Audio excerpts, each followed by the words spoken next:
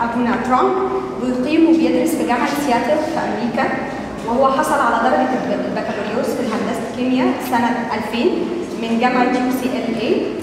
بعد التخرج على طول سنة 2000 انضم لجامعة الجزويت، ومن هنا بدأ يتحول نوع الكارير بتاعه، الدراسة بتاعته بعد ما كانت هندسة وكيمياء توجه للفن، وحصل على درجة الماجستير في الرسم والتصوير من معهد بريت في نيويورك، وكمان حصل على درجة الماجستير في اللاهوت من مدرسة الجزويت لدراسة اللاهوت في نيويورك.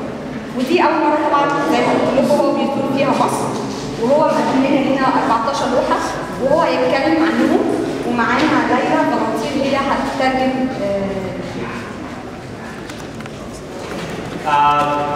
Good evening. Thank you for being here. My name is Trung Pham. I'm a Jesuit artist and I live and work in Seattle. I teach at Seattle University in Washington State of the United States. اسمه ترانك فان، وهو فنان بيجي من أصل فيتنامي، وهو فنان اسمه من الجزويت. I'm here to do an artist in residency program from the cultural center. هو موجود هنا عشان يقدم لنا الفن بتاعه اللي هو بيقدمه. So I have been here for 2 weeks and I have made a series of paintings, 14 abstract paintings. وكان موجود هنا بقاله أسبوعين وقدم هنا 14 فن تنفيذي، عمل فن تنفيذي. And these paintings are called stations.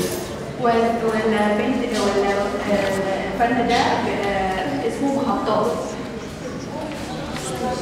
A station is a series of abstract paintings, and I use abstract genre because it's the most direct communication to your experience.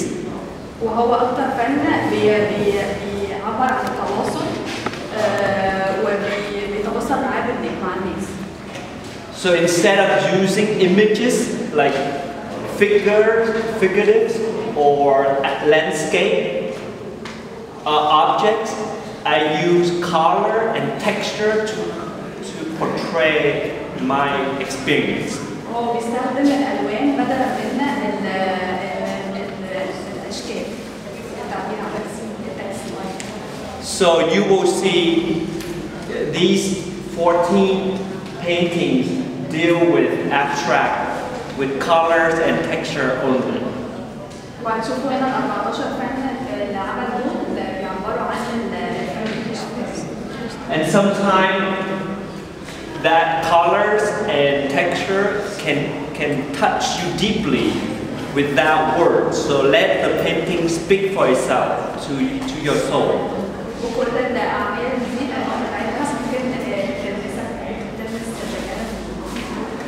And my experience that I want to communicate is the refugee experience.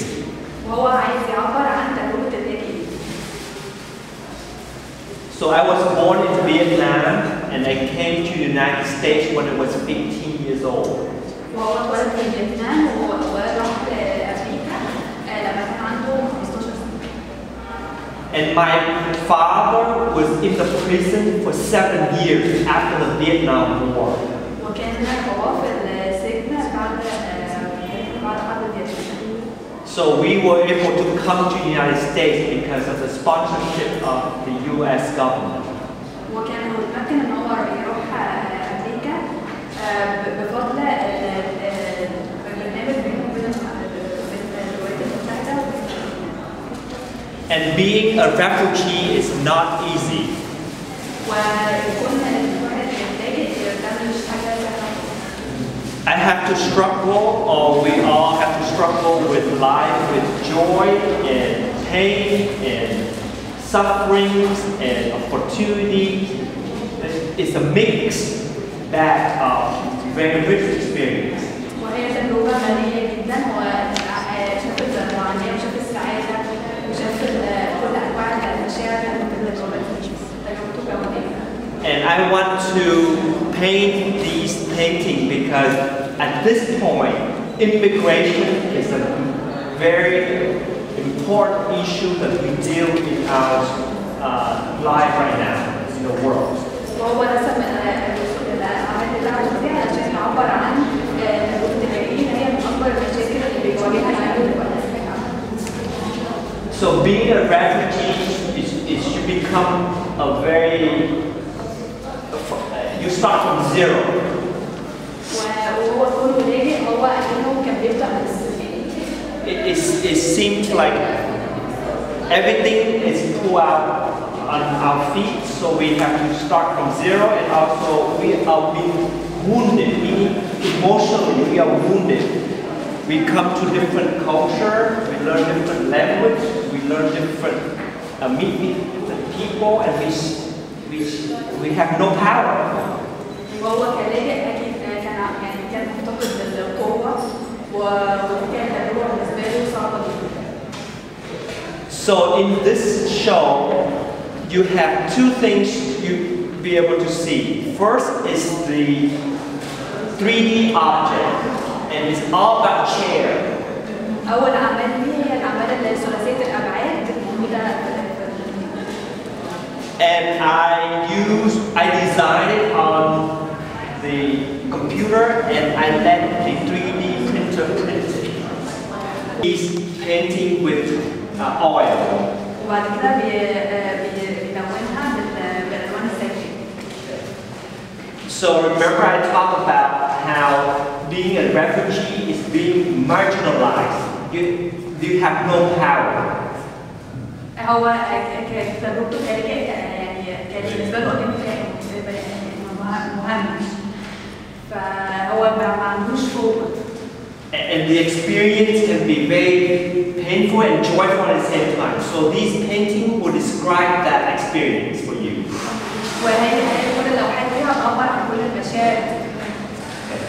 Whereas the sculpture, the miniature chair, is a symbol for power. Because the king would sit on a different chair, and the kid would sit in a different chair, and the people who are rich would sit in a different chair. So the chair for me is a symbol of power. وهو رمز الكرسي عنده هو مثال للقوة، لأن كل جنريشن أو كل جيل بيقعد على كرسي معين من أول الطفل لحد الآخر.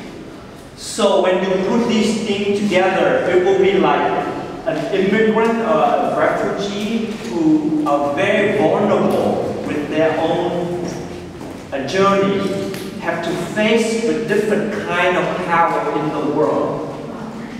People make decisions for them. They could not earn or could not have their own power to direct their life. They have to rely on other system to live, to thrive.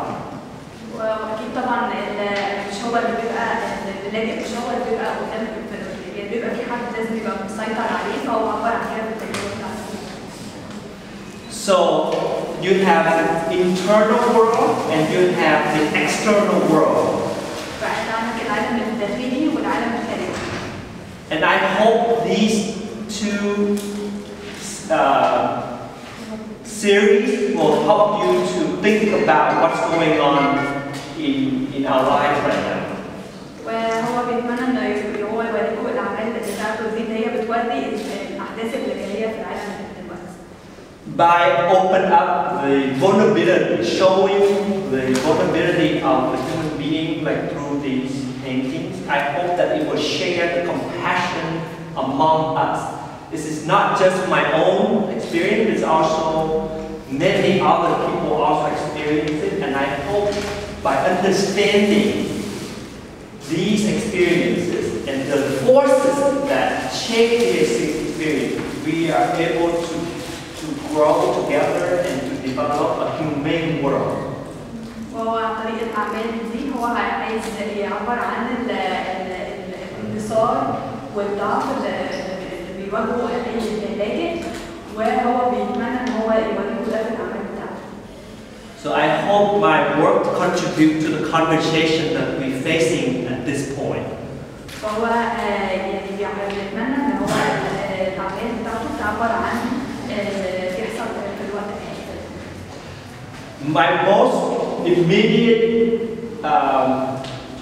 experience is President Trump yesterday or 2 days ago issued a legislation or asked the Congress to remove the Vietnamese refugee come to the United States after 1995.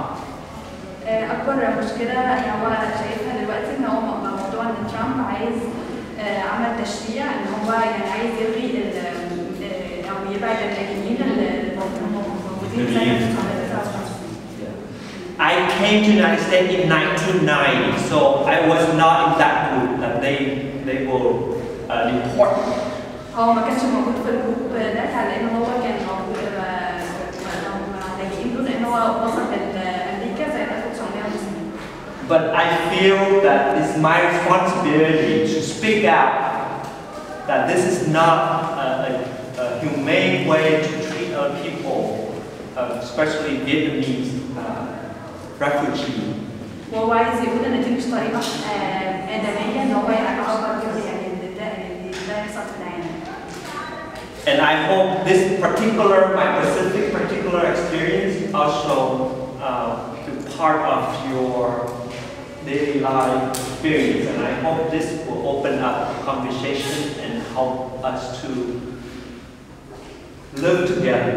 وهو بيتمنى ان تجربته الشخصيه تحسوها من خلال اعماله وننطق يعني ان احنا نعيش كلنا مع بعض التجربه دي. Thank you for being here. I'm very happy that I share this with you.